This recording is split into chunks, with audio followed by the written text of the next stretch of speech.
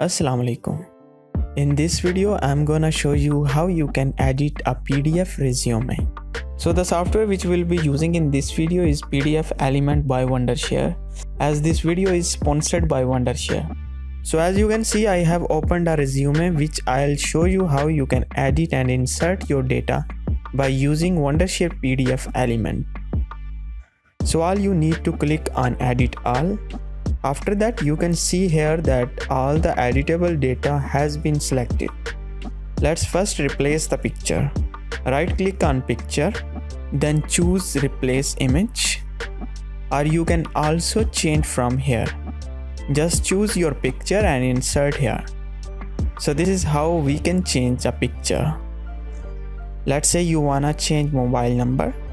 That also can be changed just by clicking here and adding a new number. Similarly, you can change other text fields as well.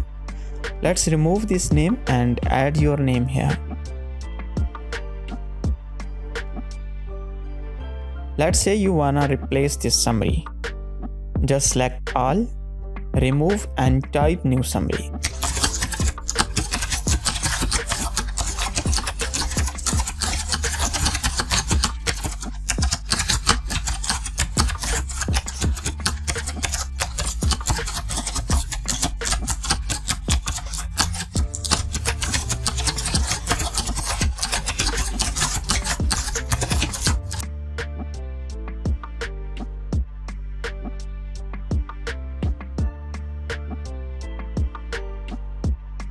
Same as it is, you can replace experience and education as well. If you would like to edit this resume by using MS Words, that's also possible. This software also has an ability to convert PDF to Word, Excel, PowerPoint, etc. Let's convert this resume to Word file. So you can convert either from here, or you can go to convert, then select any format you would like it to be converted. I will select to Word file, select the file name and path, then simply click on OK. Let's open the location where we have saved this file and open it.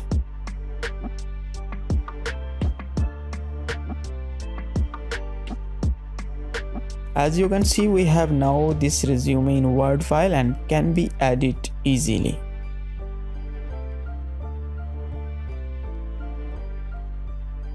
Now let's say you need another resume template, so for that you can go to File, click on Create and then PDF template.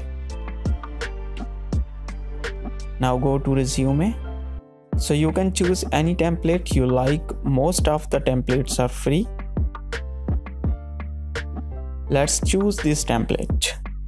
Click on Edit and you can make changes by clicking on Edit All as I shown earlier.